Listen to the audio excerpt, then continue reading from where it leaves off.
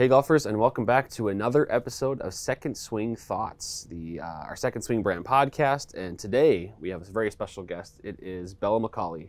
So if you've been following the YouTube channel, we've had Bella on the YouTube channel several times, and this is our first time on the podcast. So Bella, first of all, thank you for stopping by today and spending some time with us. It's been awesome having you on the YouTube channel, but also as we get into a little bit as well, it's been cool to follow your kind of career, your golf career starting, and I know you've been getting fit at Second Swing for a long time. Now you're playing for the Gophers, so it's been really fun to watch. Yeah, thank you. I'm excited because, like you said, we've done some videos about with our swing and different club testing stuff, and so it'll be fun. We haven't had a chance to really sit down and talk about golf or just how things are at the U, so I hope to encourage some young golfers today, people who maybe aspire to go into collegiate level sports, and yeah, it'll be a fun conversation. Yeah, I know we were talking, I think last time we filmed, we had a discussion sort of off air about the balance that you have to find between, the practice obviously it takes to play at a high level for golf, but also like your studies and maintaining all of that. And then when you guys are in the season, you're kind of just nonstop going. The D1 golf schedule and sort of lifestyle is a different animal during season because you guys are pretty much always traveling. You might get a couple days back home and then you're flying out somewhere else again. That would be a big adjustment for me personally. I imagine for you it was too. Yeah, it was really a huge adjustment, especially I didn't travel a ton in my high school career. I played in a couple national events here and there, but most of it was local, and so like it was a huge transition into traveling so much, especially in the spring.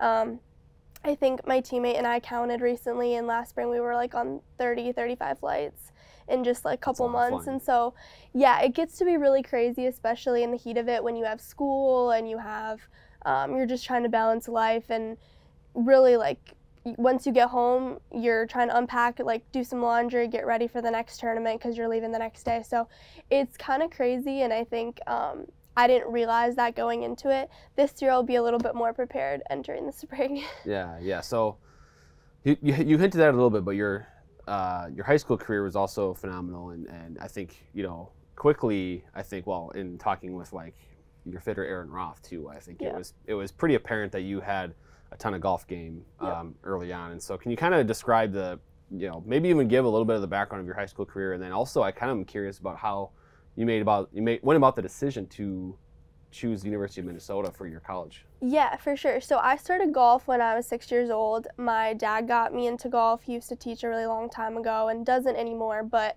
got my sister into it at a very young age, and we really clicked with it immediately. Me more so than her. She kind of did a little bit later on. But when I was 8, I did my first tournament, and I'm a really competitive person, so that kind of fueled it even more. And then I would say I actually started getting even more serious at age 10, which is where I think I started going to Aaron Roth at Second Swing to get fit. And I think that honestly leveled up my game brought my game to another level, just because I was able to use clubs that were women's clubs or catered to exactly my swing speed, my swing type, rather than just some US kids clubs I had been using. Yeah, right. So that was a huge transition for me as I got more serious. My parents started realizing that this was something that I was probably going to do for a really long time, and so they made a little bit more of an investment there. And then it just kind of continued. I just loved playing, and I still do. And so I love just spending hours at the golf course, all summer. I pretty much live out there. I love the range, actually, more than most people, I would say. Oh, yeah. A typical summer for me is 5 days a week. I'll be out there for 7 hours, a 4-hour round, and 3-hour practice. And then the other day, I'll do a 6 or 5-hour practice. No, I wouldn't play on the golf course, and then 1 day off. So that's a typical week for me. Yeah, it's really fun. But I just love it. It's just because I love playing golf, and I love being out there. I love the atmosphere. I just love everyone at Southview where I play. And so I think just the love of the game really like encouraged me to just keep going, even though it was like a really like a lot of golf. Like it's Yeah. like every day, all day. But I just really loved it. And then I had the opportunity, I think I realized it probably like in 8th, 9th grade that I was going to have some good opportunities for college. Women's golf is actually one of the couple of sports that actually is a really good opportunity for scholarship, no matter like what level you're at, because of Title IX, women's golf, women's softball, and I think there's one other that have like a lot of scholarship money. And so at a young age, I kind of knew I think I would have potential for that. Minnesota, I actually got offered at like in 8th grade before the dead period started, and I didn't take it. I waited like until right after my junior year when I started talking to a bunch of schools. I was planning on going far away just to play in warmer weather and get out of the cold, but COVID hit, as everyone knows, and so that changed a lot for scholarship things. And at the end of the day, I had some other scholarship offers, but chose Minnesota, and I couldn't be more happy. Like, I am so happy I chose Minnesota. Really? Yeah. Like, yeah, no regrets at all. It's funny because people in the recruiting process tend to think like, oh, you know, I said no to some school in California, like I'll never see them again. You actually really like do continue to see them in your college career because you're playing with them in tournaments. Right, yeah. Yeah, so it's kind of funny because then, you know, I still run into some of those coaches today, and they're super great and encouraging, but super happy with Minnesota, and I wouldn't change a thing. Yeah, it sounds like you just have an otherworldly love for golf. And Yeah. That's kind of what has driven you this whole time from a young age. I mean, the number of hours you said that you spend at a golf course. I mean, I was trying to do the math in my head of like working a job 40 hours a week, and I'm pretty sure you surpassed that or pretty darn close to in terms of like hours spent at the golf course. So, you know, basically for you from a young age, you almost made golf like a full-time commitment where you're spending as much time as you can out there. And because of that, I know there's the rule of like 10,000 hours, you know, that's when you become an expert at something. I would imagine through the years, you made sure to hit that hours mark, and that's how you become so good and so talented. And so, you know, now you're accomplishing a ton even into your college career. Yeah, no, thank you. I think there's definitely times where, you know, it's bad weather or it just gets to be a really long day and you don't want to keep staying out there. And I did at a young age, I like just pushed myself to be out there for as long as possible because I knew when push came to shove at tournaments, like I'd have more of an edge on competitors. And most of the time I just loved being out there as well. I think we have a really good atmosphere at Southview, and so I'd play with members young and old, got to know everyone. And then as Reese got into it, my sister, we started playing a lot together, and so that's been really fun as well. Right. So kind of a bit of both of like really loving it, but also like pushing myself to go even further. Mm-hmm. And when you made the adjustment to, because the other part of that too is in the winter months around here, growing up in Minnesota, you obviously like I guess that's a good question. Like how did you manage to get your golf time in the winter months growing up, and even now still? How do you get your golf swings in during the months where you can't go outside? Yeah, that's a really good question. I think it all comes down to perspective, honestly. At a young age, I like basically told myself I'm going to look at this as a positive. And I'm going to spend fall and winter months when we can't be outside, and I'm going to work on my golf swing and do all the mechanics, not worry about where I'm hitting it, just spend a lot of time working on the golf swing. And I think I really also made it a priority to not take a ton of time off either. I would take a week off here and there for the holidays, I still do, but for the most part, even just an hour or two, typically about 2-3 hours a day, just to like keep up my skills and work on my swing so that I know when like spring comes, I'll have those changes in place. It's really hard to work on your swing while trying to play well. Right. My dad always says separate mechanics from results, and so I really try to do that and focus on the technical side in the winter months. So is that even like just hitting shots into a net, or even like something like, you know, obviously you're limited in Minnesota hitting indoor, you have to find a space, you got to find places. There's places that have, you know, simulators, and there's places that have, you know, indoor facilities, but there's like it is tough because there's so many golfers Yeah. in Minnesota too that are looking for an answer to do this. And then I'm one of those people that I just Yeah. kind of like, I golf in quotes, you know, once or twice a month in the Yeah. winter months because there's limited options and it's obviously you can't go outside on a golf course. Yeah, it's really hard. I would say, so growing up before college, we have a net in our basement. I spent a good amount of time down there, a couple days a week. My dad also was super kind. He was always made it a priority to take my sister and I to the golf dome before we could drive, which was sure. really nice. Yeah. So we would go there a couple times a week as well, just to get outside of the house and like be able to practice outside Yeah. of just like a net and be able to see the golf ball at least like 60 yards or so. Right, right. And so that was what I did growing up. Now we're super blessed with our facilities at the U. It's Mhm. incredible. So we're on the back of Les Bolstad in the indoor facility there, and there's about 6 indoor heated bays that open up. We have TrackMan, GC Quad, indoor putting green. I actually, even during holiday months when I'm home, I still drive up there because there's no facility that compares to Right, it for yeah. sure anywhere close. So, but I still sometimes go to the dome, still sometimes hit downstairs at home. So I think it's all about just like perspective and staying consistent, even if it's just an hour a day. Yeah. You know, it really is hard to be motivated, and I think everyone's in that boat.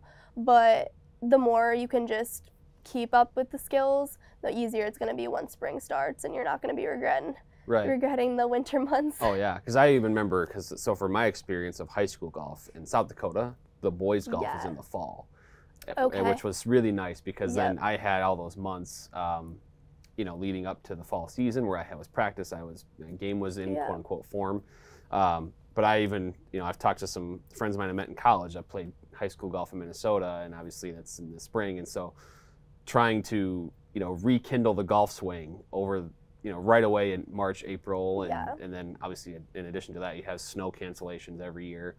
I can't imagine now for someone that's maybe in the high school level now, trying to maintain their golf swing through the winter without the kind of practice that you're mentioning here, is just staying consistent at it and making sure the swing is still there, and then all of a sudden the competition comes in the spring and you're ready. Yeah, I think all high school golfers face it. Minnesota's a little unique. Like you said, South Dakota and Wisconsin actually have their golf season in the fall. Mm-hmm. We have it in the spring, and so it is interesting because you can kind of see the separation a bit more from the golfers that take it really seriously and those who don't, because they're not practicing at all. You're either practicing the winter or you're not. And so the gap is definitely more significant, I think. Just having a season in the spring, because it for sure like points out those that aren't practicing versus those who are. And I think it also motivates you to stay ready for once the spring comes, because you don't have the time. Once it's here, once the snow melts, it's go time. So so I think my sister actually has that coming up this following year, and so she's working hard all winter just to stay ready. Yeah, well, clearly she learned kind of the best practices there from her older sister. So wanted to ask about your first college win. Yeah. We had to talk about that. So this past fall, for those who don't know, Bella won the Boilermaker Invitational. Is that the correct name of the event? Okay, the Boilermaker Invitational. So Purdue was hosting. I think you won by like 3 shots. Yeah. 3 days in the 60s. So first of all, like, did you feel going into the event like, oh, I'm feeling really good, like I might go ahead and win this thing? Or I want to know what it feels like mentally to play golf at that level. Okay, yeah. So actually, what's interesting, I would say I'm just like really hard on myself in terms of golf. Like I don't probably see myself the way other people might view my golf game, even if we're playing together. Like, I don't know, I just tend to see it differently, which has its like pros and cons, and definitely working on that. But I would say I wasn't exactly like playing particularly amazing leading up to it. But I spent like 2 weeks beforehand really like leaving mechanics behind and just focusing on playing golf and getting the ball in the hole. And so actually that weekend, we literally got on campus Friday, September 1st, and we had qualifying that day. I moved in that day, and we left the next morning at 6 in the morning for our first tournament. So we literally had no time whatsoever to like we had like 2 rounds of qualifying. Mm-hmm. We had like no time to be ready on campus. It was like just go time. Yep. And so I actually felt like I played pretty good in qualifying rounds. The rounds were okay, nothing special, but I felt like I left stuff out there. But I was like, the game feels like in decent shape, but certainly was not expecting anything that the Boilermaker produced. I played really well, and I think it was just one of the things that I really try to focus on going in at tournaments is just like the mental side of things. Yeah. And that's what I think I did really well there was I pretty much didn't know what I was at the whole time. What some people don't know is actually the first round. So we went 36 holes and then 18 holes. And on the 36 hole day, I actually shanked a shot. So I shot, yeah, I know. So I was actually 9 under for that 36 holes. Okay, that's pretty good. And you had a shank. Yeah, and I had a shank. And so, like, when I shanked, I think I was on, like, I don't know, the 22nd hole or something, and I was like, well, like, we have so many holes, it doesn't, you know what I'm saying? It doesn't really matter. But I easily could have been like, oh, shoot, a shank, like, what am I going to do the next shot? Like, I made a double there, but I really just like looked at it like, okay, like next hole, time to move on. Like that's like one of the things about competitive golf is you really just have to like let the misses like come because they're gonna come. You've got so many shots. Golf is a game of misses. And as long as you can minimize them and kind of move on from that, you're really set. So I think that's what I did well at that tournament was just really let things go. I didn't really know what I was at the whole time. I was just playing golf, trying to enjoy it, enjoy the nice weather, enjoy the people I was playing with, and but yeah, kind of crazy. I really did hit a shank and like then chunked it out of the bunker and like somehow made an up and down for double actually. It's an up and down. I mean, that's a good double, all things considered. I might have fist pumped. I was pretty pumped about it. So like you were, 9 under after 36. You had to be at or near the lead at that point, right? Yeah. So then going into the final 18, were you thinking like, I have to wonder about that because I'm sure at some level in your mind you're like, oh my gosh, like I could win a college tournament, but I'm sure you're trying to suppress that thought too and just try to stay kind of focused on this next shot, this tee shot, this approach shot. Let's make this putt and try to ignore that noise. I would say that's like one of the hardest things about golf in general is you just have so much time to think about it. You have time between rounds. You have time to warm up. I mean, it's just a full day process. Like, you know, in a hockey game or a basketball match, whatever it is, like it's going to go so fast. You're running, you're not paying attention to the time. Like with golf, there's so much time in between, so much waiting. You really have to like either distract yourself or be like completely content with where you're at. And so between rounds, I like knew I was leading, but I really was at a point of like, I don't know what I'm at. I'm just going to go out and try to play good golf. And which considering the fact that like that was a pretty good mentality for me to be at, considering winning a collegiate tournament was like one of my main goals in college. And so to see myself at that leaderboard, I actually had been in previous times at similar spots like that throughout my freshman year and didn't come through on the last round. And so I think that also probably mentally prepared me a little bit as well. But I really just entered it like I'm going to go try to play my best, put down a good round. I know if I can shoot another round like 69, 70 or whatever, I'll probably win. But I need to just focus on my own game and having a good time because then it will come. Otherwise, I'm going to lose control. Yeah, right. Well, so that, clearly that playing well like that, it can kind of make the maybe the stresses of the balance that we hinted at before, the balance. I kind of wanted to ask more about that too, because when you're winning tournaments, it can make the balance of trying to deal with schoolwork and golf and all the time that golf requires, and obviously with studying and trying to balance all that. You've mentioned to me before, like how when you're traveling, like you're trying to find any time you can to get some studying in. So, like, can you go over that again? Like, because you mentioned before, like even like waiting in line for security at the airport, you'll whip out a book and look at, like, is that really, that's crazy. It is really crazy. So, like last spring, I really would. Like I would do school in the security line of the airport, waiting to get on the plane. I do school on the plane. I do school in the Uber on the way to the hotel.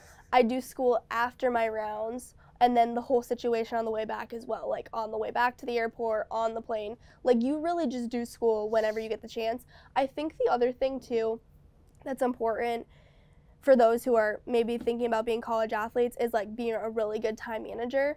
And so for me, I always am looking ahead at like the next week of school and being like, okay, when are my really big assignments, and do I need to get ahead of them because of a tournament? Because the last thing I want is to be getting ready for the final day and I have this like 6-page paper due. Like, I need to have that ready. I need to at least have getting started on that. So I think it's just always looking ahead and time managing, but it really is crazy. Like, our first 3 weeks this fall, we were home maybe 2 days. Yeah. And so you're never in class. You're never in your in-person classes. You're constantly emailing professors to keep you updated on what's happening, and you're just like always trying to stay up ahead of assignments. And that's the other thing in the spring is like you really can't push things either. You can't ask for extensions, or you could, but it would be pretty difficult because the season's so long and it just keeps going. So you really just have to stay ahead of things to minimize stress as much as possible. I think prioritizing is really important as well. Like, school, golf, and then anything else, can come after, but like you really do have to prioritize like what's in front of you, because it can get really tough if you're trying to manage everything.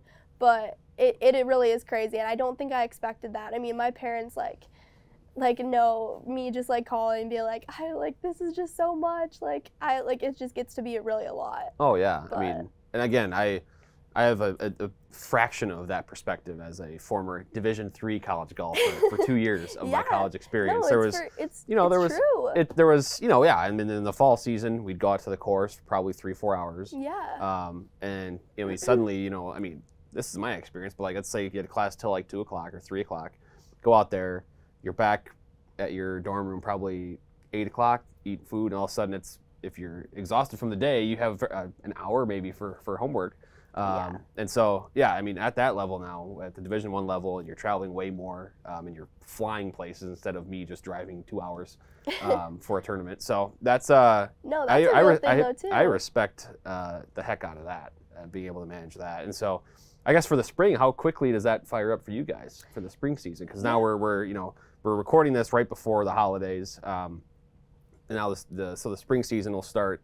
Is it like right away in January you have tournaments, or how long does that wait? Yeah, so our first tournament's the first week of February. We will do 2 weekend training trips in January. Like, once we get back to school, the next weekend we go on 2 training trips. And those won't interfere with school at all, but it's once the tournaments come. Actually, February is not too bad as well. We only have 2 events in February. Starting March, it really picks up though. March, April gets to be a lot. You're just constantly going. Right. You're like never home in that time period, and it's also just like managing, even being in contact with like your academic advisor and being like, okay, like I need to make sure my load's a little bit lighter at this portion of the year, and I can take on a little bit more in the fall. Like, you really just have to be like thinking ahead and like planning that out so that when that time comes, you're not stressed and you're not like freaking out, because you easily could be. Yeah. I would say May, when like postseason is actually not too bad, just because like school has ended at that time. Right. And we're, we only have golf to focus that's over on. like in May, right? Is when you guys are kind of doing your quote unquote postseason golf. So we get done in like maybe May 5th to 10th with school, and postseason might be like the 20th or whatever. Okay. So we've got. That's nice, at least in the postseason golf. Really you're not. If someone in the back of their mind's thinking, "Oh my gosh, I got this big final," like you don't have to worry about any of that. Exactly. Yeah, that's absolutely huge, I think. But yeah, it's crazy. You just really have to manage it and kind of also accept the fact that like your schedule is just going to be different than any of your other friends at school. Right. Like, they just it just is, and that's a fact. And when they might be going out, hanging out with friends or whatever, you really do just have to be at practice or studying or working out or takes probably some crazy discipline to stay on top of that. But again, kudos to you for clearly you're able to pull that off. So no, thank you. Other thing we need to chat about as well is the partnership with Waggle. And going through that. So Second Swing is partnered with Waggle. We have Waggle in our stores now, also available online. For those who don't know what Waggle is, they're a very fun, kind of unique clothing brand, originally from Minnesota. They have some cool hats, cool shirts, and now potentially a women's line coming. Yep. So I guess how did that even start with you partnering with them? Where did that start? And I mean, what do you think about Waggle? Waggle's fun. Yeah, it's super fun. It's actually kind of funny. We got in contact through the 24-hour golf challenge that you guys were putting on. Yeah. And Waggle was sponsoring that event. And so we got in contact through that, and they were like, you know, we're looking for someone that's, they're just a very fun golf brand. Mm-hmm. So a lot of the people that they have for their ambassadors, right, like currently or until I came on, were like hockey players or people that like, you know, played golf, but like were just really fun with it. And so they wanted someone that was also like a little bit more seriously a golfer. Yeah. And then also because they are expanding their women's line. So traditionally, like right now they have men's hats, and like that's probably one of their best sellers. They do have some women's shirts, but like I would say they've mainly prioritized the men's side. And starting next year, that will change. They're actually going to be adding on a bunch to the women's line. And so I've actually been helping like design that and been partnering with them and like that's really cool. Coming up with products that would not only be cool for the average woman golfer at a club, but also a collegiate level player who, you know, is looking for certain things in their apparel. And so it's been really fun because I love fashion and I love golf, and so it's been really fun to partner with them. And they're just like a really great company. Like they understand, you know, like what golf does for the game, and it's like fun for a lot of people, and they wanna bring people like more joy through that. So it's been a lot of fun partnering with them. And also just like NIL in general has been such a really cool space for people to for athletes to take advantage of and grow their brand. And I think it's been like a really cool to see how that's progressed over the past couple of years. And it's been really cool for me with Waggle and obviously you guys, and just being able to like not only build your brand, but just like get a lot of experience as well in like future work or future jobs or what you want to do. And I almost think of them as like many internships in a way. I think it's a lot of really good experience, and people like I encourage any athlete to take advantage of that space for sure if you have the ability.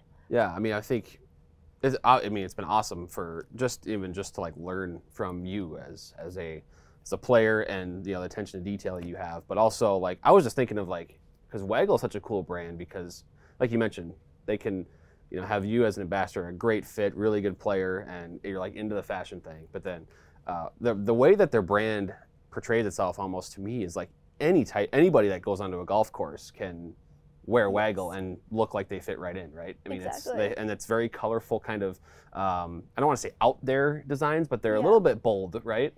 For the most part. And so, but that fits for maybe the more casual player if they like to be a little more vibrant in their I guess wardrobe. You know, that's where Waggle steps right in. Well, and exactly, and I know golfers that are really elite that wear Waggle, and those who are maybe just average and they also wear Waggle. So you're right, it makes people feel like they fit right in. You don't have to like. That's the thing I think.